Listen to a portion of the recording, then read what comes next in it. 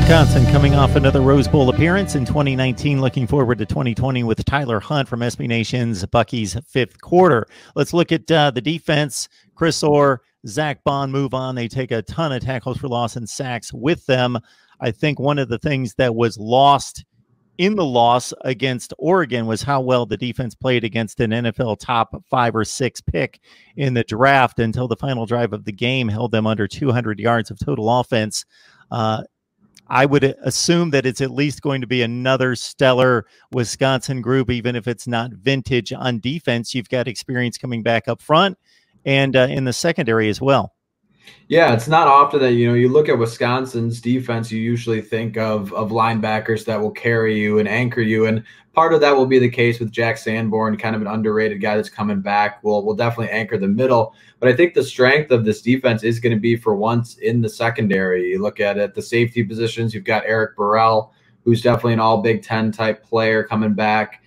You've got Reggie Pearson, who played really well at the other safety position, and then Scott Nelson, who had a really good freshman year, banged up his knee his sophomore year, but coming back. And if he's potentially playing the way he did early in his career, it could be phenomenal. And then you look at the corners, Faion Hicks, Rashad Wildgoose, Caesar Williams, all guys that played a lot last year coming back. So across the board, I know there's some big pieces to, of course, fill with Chris Orr and Zach Bond, and that Zach Bond is probably the more concerning one at that outside linebacker position. But overall, the defense looks strong in the back. And then you've got 2 seniors on the ends and Keanu Benton, who really stepped up at nose tackle. So a lot of pieces where you could see this defense pretty good if they can figure those couple missing parts out.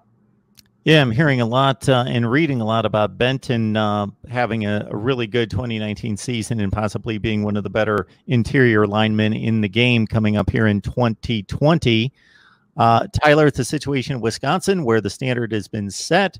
A Big Ten Western Division and trip to the title game in the conference seems to be the line of demarcation in terms of a successful season.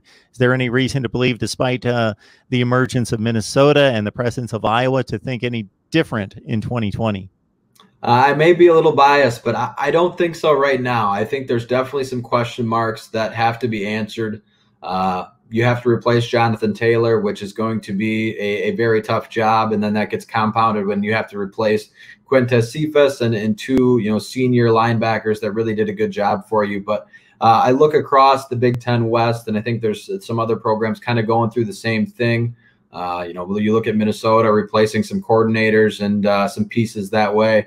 Thankfully for the Badgers, they're not replacing Paul Chryst, Joe Rudolph, Jim Leonard. So with this weird condensed no spring football, I think they're in a good spot compared to other places that they don't have to break in a new quarterback, a new system or anything like that. So I think the consistency of Wisconsin might help them and will them to hopefully another appearance in Indianapolis. And then it's just a matter of getting over that dreaded hump of Ohio State or Penn State, which has caused Badger fans a lot of heartache over the last few years.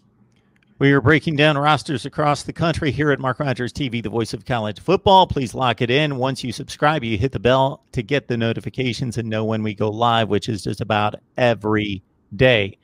Tyler Hunt does his work along the staff with the rest of the staff there at SB Nation's Bucky's fifth quarter, and certainly join him and the crew as they get you set for Big Ten football the Badger way this fall. Tyler, appreciate you stopping by. I'm glad to hear that everything's going well at this point, and hopefully we'll continue to keep our fingers crossed for college football this year. Fingers crossed. That sounds good for me, Mark. Thank you.